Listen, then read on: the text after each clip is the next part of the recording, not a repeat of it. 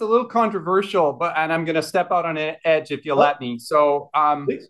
there is an edge in neurosurgery beyond which you can't go. You cannot pull a blood vessel beyond a certain amount, or it will tear.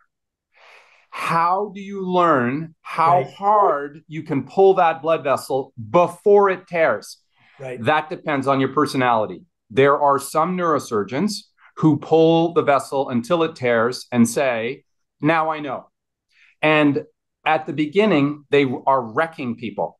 Yeah, And yeah, at the end, they can become technical masters because they've been over that edge so many times. And wow. so 10, 20 years into their career, they're lauded. But at the beginning, they're just terrible. My personality, I couldn't go over the edge. And so I am a slower operator than I could be, than some of my more technically gifted, colleagues.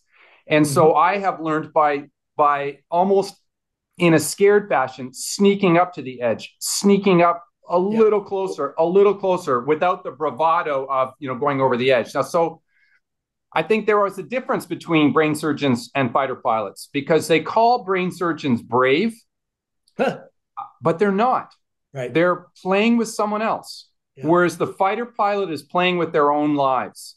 And so I think the brave neurosurgeon can sometimes be the psychopath, and there are psychopathic surgeons who are technically very good because they don't feel the emotional letdown of wrecking someone, yeah. and they've gone over that edge and they know exactly where that envelope is because they've looked at it from both sides.